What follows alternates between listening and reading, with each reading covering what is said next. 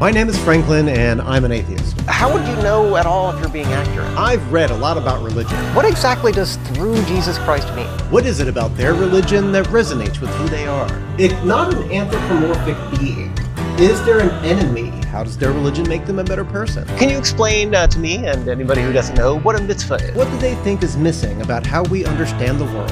What would be the difference between praying on a subject and just thinking on a subject? Why don't people have superpowers anymore? I think it's important to talk to them and find out what they believe.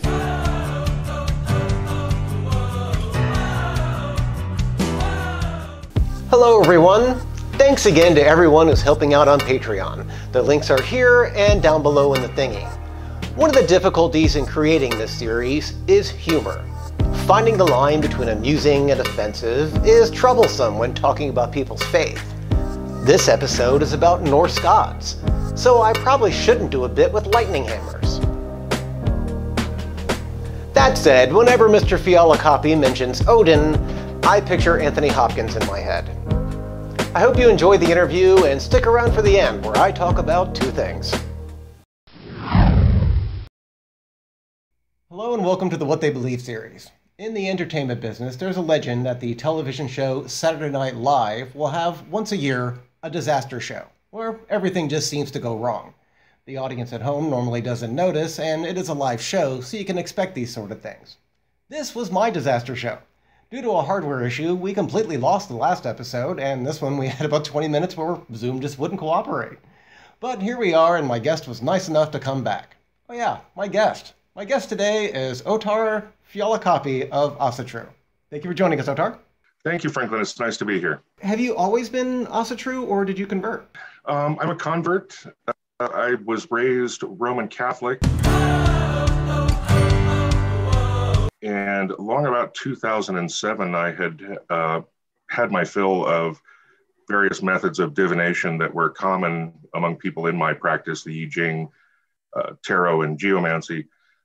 So I decided to explore other avenues of symbolic communication and came upon the runes, which had a big impact on me and kind of impelled me to look deeper into the culture and tradition behind the runes.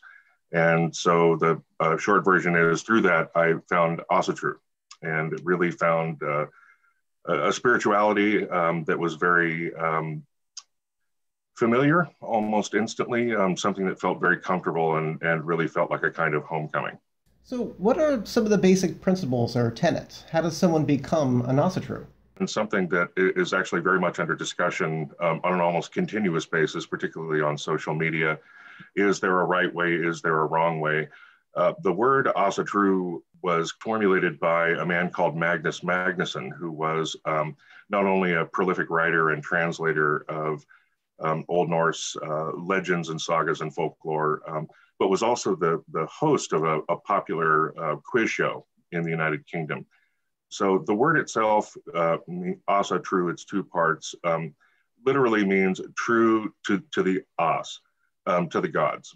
And so obviously the first step, when one begins a journey toward Asatru is, after a period of learning and contemplation and so on, if the system of belief touches someone or resonates with them, then they align themselves to its belief system, although we would maintain that there isn't necessarily a right or a wrong way. We kind of joke, if there were 10 Asatruars in the room, probably one would find 11 ways of being an Asatruar.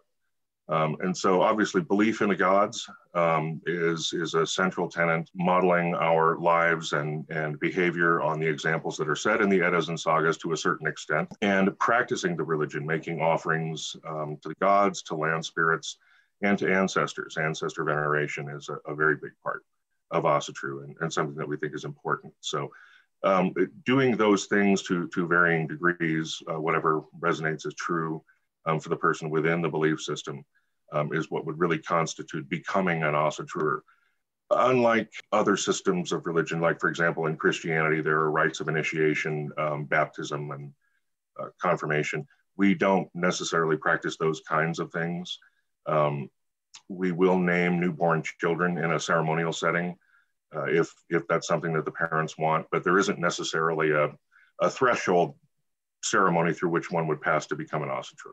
In researching various faiths, I've been fascinated by the stories of creation, how the earth and humans came to be. Can you explain the Asatru creation story?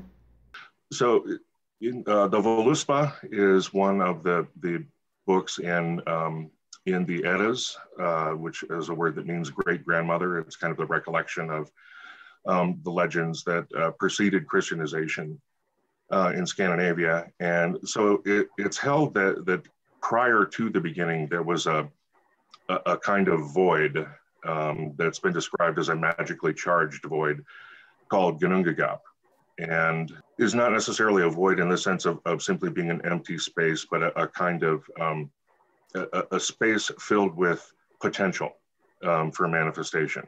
The lore tells us that to the north of Ginnungagap, there was a world called Niflheimr, and then to the south, a world called Muspelheimr. So the fire and ice, basically a sort of yin and yang of our native spirituality.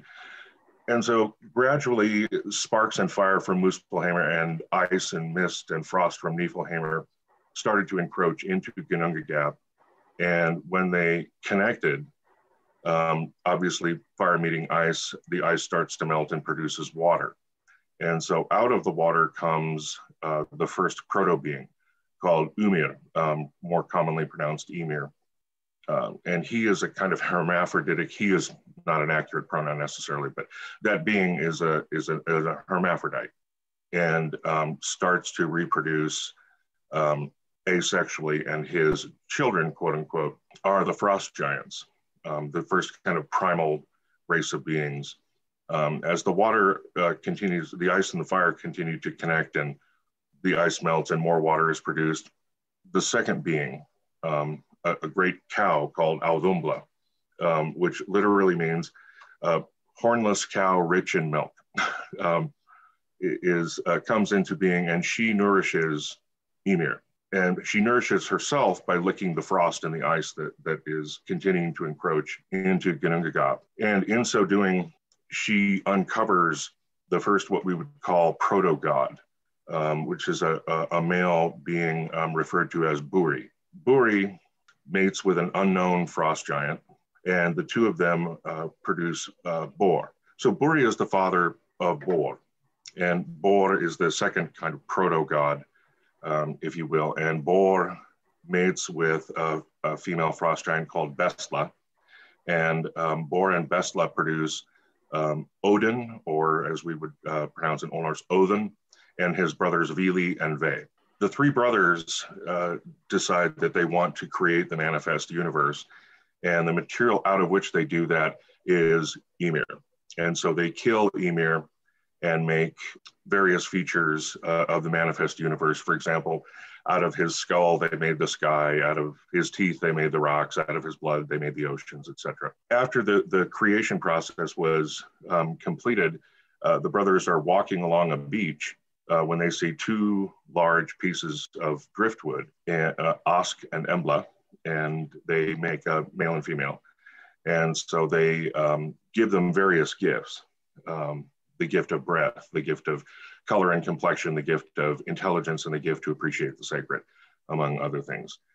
Once Osk and Embla are created, then Odin and his brothers surround the Midgard, the material world, the earth, where we live, with a great wall to protect humanity from the frost giants, because obviously killing Ymir was not something that engendered a lot of goodwill for Odin and his brothers. And so that's sort of how it all came into being. Of course, I don't know any Asatru, and certainly myself included, who believe any of that literally. It's all symbolic. The idea of Niflheimr and Muspelheimr could be, for example, likened to force and form, or matter and energy combining, and so on. I see that Asatru is polytheistic. I always wondered, if you do pray to higher powers, to which one do you pray?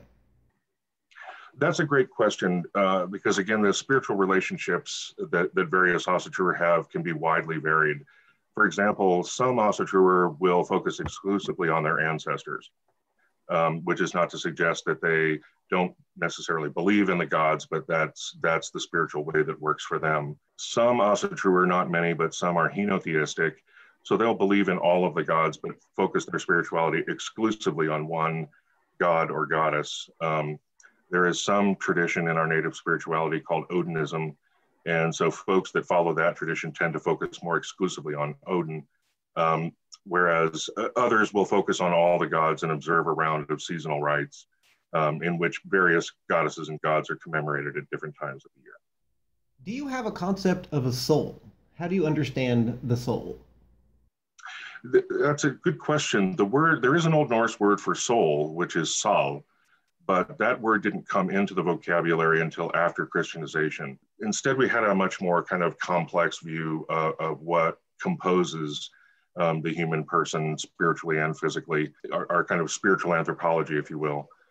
So we hold that human beings are made of several components, the most obvious of which we call the leek, which is the actual physical body. And the leek is contained within a spiritual organism called the hamar. And it's kind of similar in many ways to what theosophists would refer to as a kind of etheric envelope or astral body. Obviously, mentation is a very important part of the human person, and so we maintain that we have the huger, which is the mind, thinking, the cognitive process, and mini, which is memory, which are held to be very important divine gifts. There's in the Eddas, it's written that Odin says he has two ravens called Hugin and Munin, and that he says, Hugin and Munin fly each day over the spacious earth. I fear for Hugin that he come not back, yet more anxious am I for Munin. And so obviously memory is a really important thing. And it features as a very prominent concern in several places in the lore where the gods themselves, particularly Odin, will go back to beings that were in existence before they were the giants, because they are gifted with this tremendous memory. And so they can remember everything back to the beginning. The human person is animated by a force that we call ond, which is very much like the various concepts, spiritus to the Romans, pneuma to the Greeks, ruach to Hebrews, chi and ki in the Orient, and so on. And so we are also imbued under certain circumstances with an additional force called Ottar, which is poetic inspiration, kind of a divine frenzy of creativity that can be gifted by the gods under certain circumstances. The human person also has a force within and about them that we call hemingya, which is probably most easily translated as luck, good fortune and the force that brings good fortune. And additionally, all people are accompanied through life by a being that we call the furgya, which would be somewhat similar to the Romans' idea of the genius, or Greeks' daemon, or in the Greco-Egyptian magical tradition of the Mediterranean, the Ogoades. This is a being that kind of follows us and makes sure that we stay on the path of our log, our fate, or our destiny, and provides not only a protective function, but a tutelary function as well. One of the most intriguing things in discussing religion is the concept of an afterlife. In your tradition, is there an afterlife, and are there good and bad versions?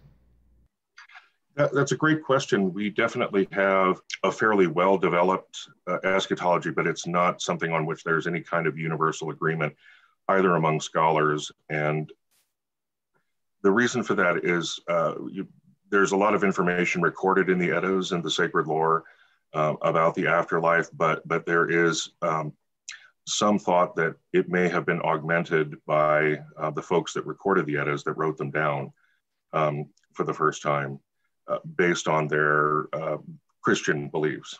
And that may or may not have actually taken place, and we're not really certain at this point. But Probably the most famous and recognizable destination in the afterlife, if you will, is Valhalla or Valhalla, which is a place where fallen warriors go, and they comprise the company that's called the Einherjar, warriors that are preparing for an event called Ragnarok, which is the doom or the twilight of the gods, where the Einherjar will help Odin to fight various monsters and forces of chaos.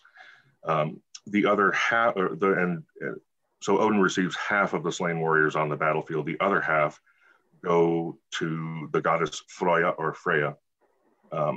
to her hall Sessrumnir, where they celebrate a great big eternal banquet and party, so to speak. And her hall is located in a place, Folkvangar, and so or the people's field, or the so on. The rest of us kind of schmoes who don't die heroically on the battlefield go to the halls of hell, and that's hell with just one L, and it's not necessarily a place of punishment. In fact, in some respects, it's a place of celebration and relaxation and a reunion with our ancestors. So in our common parlance, in everyday conversations, we talk about that as going, if someone has passed away, we say that they've gone to the halls of their ancestors. There is a provision for people of particularly bad moral character, and that the three most serious sort of spiritual crimes, if you will, would include murder, marital infidelity, and oath breaking. And so folks that have lived lives that have been characterized by that kind of behavior will pass down into hell, but then they will cross over a river to a shore called Nastrand, which basically means corpse shore, there to be chewed on for all time by the serpent or dragon called Nidhogg. Belief evolved in Western Scandinavia sometime a little bit later of a place called Helgafjall, which is basically kind of like a sacred mountain. It doesn't necessarily have a specific geographic location on Earth.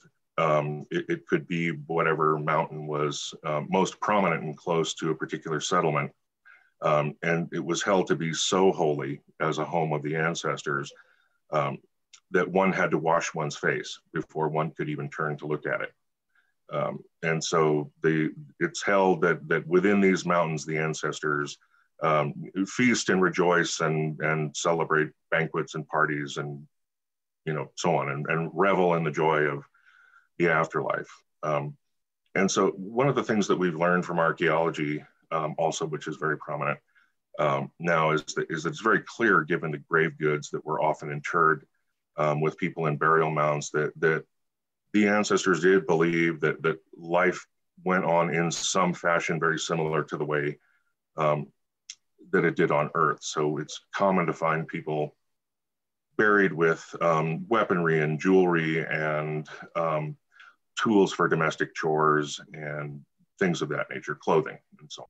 Scientists say that 99% of all the species that have ever lived are now extinct. There has to be some extrapolation here, since the fossil record cannot possibly contain them all. The same can be said for forms of worship. My question is, if an ancient tradition is lost, how can it be restored with any hope of accuracy? And there are a couple of points that I'd like to make on that. So first, we do know from the historical record that when Asatru was the common cultural practice of Northern Germanic and Scandinavian peoples, that it evolved and changed, for example. So prior to the Viking Age, which began at 793 of the Common Era with a raid on the Church of St. Cuthbert and the monastic community at Lindisfarne, human sacrifice was fairly common. And that was typically enemies that were captured in battle, etc., were hanged from trees and offered to Odin as a sacrifice. But by the time the Viking Age came around, that practice had stopped. And so we do have an historical record that shows that the spirituality was evolving even within the culture in which it was practiced. We're not sure why that decision was made at the time. But the other things that we have are historical records, some from people that were very antithetical to the belief system. It was in later Saxon times, after right at the period, kind of that liminal period between the pagan past and Christianization, one had to swear an oath forsaking Odin and Thor and the various gods in order to become baptized. But we have a number of historical figures who have recorded things about the faith. Saxo Grammaticus, who was a monk in Denmark, wrote an extensive treatise on the myths and legends and customs and practices of the pagan past. We have similar material from the Venerable Bede and from the Roman writer and historian Tacitus. We have an account in his book called Germania, was exploring the North on behalf of the Roman army to learn about the culture and belief system and so on. So while there may be some identifiable inaccuracies now in those writings, nevertheless, they kind of provide a framework that's very helpful in sort of understanding the way that the faith was practiced in times. Church laws and prohibitions that came about after Christianization have also been very helpful too. For example, prohibitions against leaving offerings at sacred wells, or making offerings or performing devotions at sacred trees. And so we've been able to kind of cobble together what it was that the ancestors were doing, but very much in a spirit of critical thinking, of looking at what would have, what obviously worked for them culturally, socially, and religiously back at that time, but bearing in mind also that, not only was the faith evolving then, it would have continued to evolve if it hadn't been interrupted by Christianization. So, for example, it's very uncommon for Asatruar these days to sacrifice animals to the gods. So the folks that I practice the faith with, that's not an activity that we do, even though there's an historical precedent for it. Additionally, as we've learned more about the world, obviously we've had to kind of shift and evolve our beliefs. For example, our lore is centered around a geocentric idea of the way that the universe is composed. Obviously, we know that's not the case. So, while we have very interesting legends of the solar goddess Sol, or Suna, riding across the sky in her chariot pulled by her horses, Arvak and Dalsvi, we know obviously that the sun is not pulled across the sky in a giant chariot. So it will continue to evolve. But again, we have that kind of underpinning, that structure or foundation based on a great deal of available information that's also been augmented and fleshed out, if you will, by a lot of developments in archaeology, anthropology, etc. What is one common ritual you do as a part of your affirmation of belief? The most common is a ritual we call blut, which it goes back to antiquity, although, again, we don't know precisely whether or not there was an exact rubric attached to its execution. It could have been something very simple, very complex, but we've more or less, at least again with the folks I practice the faith with, come up with a kind of standard format. And essentially it's an offering in which devotion is expressed, gratitude is given to the gods for blessings received, etc. And typically it involves an offering of mead or ale or some other kind of alcoholic beverage with prayers and invocations and so on, expressions of devotion. Christianity has been the single biggest influence on religious life in the United States, even for people who are not Christian. As I've read, the resurgence of Asatru has been a response to the Christianization of Iceland. Can you explain more on this? I wouldn't necessarily characterize it as a response. It's maintained by many people with evidence that isn't necessarily definitive, I'll put it that way. That the ancient folkways survived in secret, Iceland was not converted by force like many other places in Europe. It was more, I mean, it's a complex issue, but essentially it boils down to a few things, one of which being economic pressure, that the Icelanders were threatened with being cut off from regular trade relations unless conversion took place. So in the year 1000, the assembly, or kind of Congress, if you will, of Iceland, literally called the Thing, voted in favor of Christianization. And so Iceland remained nominally Christian for many centuries until the 20th century. And there were a number of events and works that were done in the 19th century until a man called Svenborn Beinteynson founded an Asatru organization there, and actually, based on the laws existing in Iceland, applied to the government and had it formally recognized as one of the official religions of Iceland. And so the folks there gained some government funding and so on, and they're in the process of building a temple, what we call a Hof. Did you say Hof? H-O-F. Oh, Hof. Okay. Okay. You said, I'm picturing Iceland. You said Hoth. Went immediately to Star Wars. My mistake. Oh yeah, exactly. That's a good one. So anyway, with the founding of the Asatru organization in Iceland, obviously this was a great thing, a great boon, very encouraging to a lot of Asatru around the world. But again, I wouldn't necessarily characterize it as being a result of Christianization. I think it was more people wanting to get back in touch with their ancestral roots, connecting with the inherent holiness of nature, the sacredness of nature, and particularly in Iceland is a place of very dramatic natural wonders and features. We've got the volcanoes erupting there now. And so I think that this, Svenborn certainly wasn't the first person to have done this. Other people did it in other places around the world. And so I think that it was more a movement toward than a movement away from Christianity or whatever. I'd like to thank my guest, Ottar, again for doing this. Thank you, Ottar. My pleasure. Thank you, Franklin.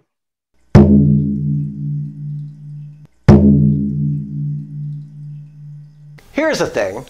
If I were to refer to the acronym RPG, what would you think of? For some of you, you would think role-playing game, like these. And that would be accurate. But what if you thought of this? A rocket-propelled grenade? Well, that is not an acronym. It's a backronym. A backronym is when you have the individual letters and come up with the words afterward. RPG is a Russian acronym for this. Roughly translated as Handheld Anti-Tank Grenade Launcher. Thomas More Jr. was a member of the Texas House of Representatives and wanted to prove a point. He knew his fellow elected officials often did not understand or even read the legislation on which they were voting. Representative Moore introduced a bill commending the life and work of Albert DeSalvo. It read, "This compassionate gentleman's dedication and devotion to his work has enabled the weak and lonely throughout the nation to achieve and maintain a new degree of concern for their future. He has been officially recognized by the state of Massachusetts for his noted activities and unconventional techniques involving population control and applied psychology." It was passed by the House unanimously, but was then withdrawn by Mr. Moore since he had proven his point. Albert DeSalvo, the man recognized by the Texas legislature, had a more colorful nickname, the Boston Strangler. Well, thanks for watching, and may the road rise with you.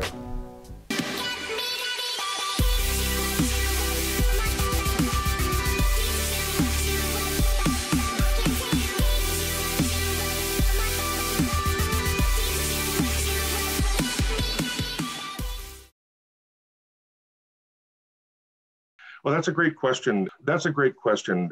That's a good question.